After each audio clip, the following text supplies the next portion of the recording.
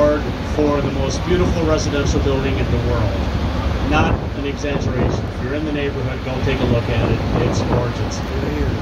However, no longer the tallest building designed by a female architect. This one right here, this big blue building, is now the tallest building designed by a female architect.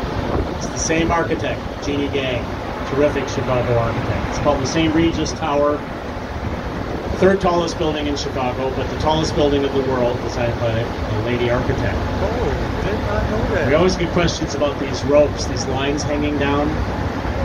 Believe it or not, that's for the window washers. I can tell you there was not enough money in the world to get me to do that. This is the other building in Chicago that has two mass dampers. All the way at the top of the tall tower, huge water tanks.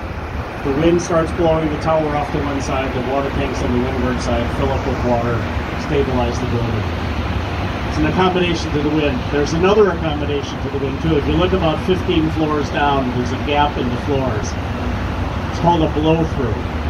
And it is exactly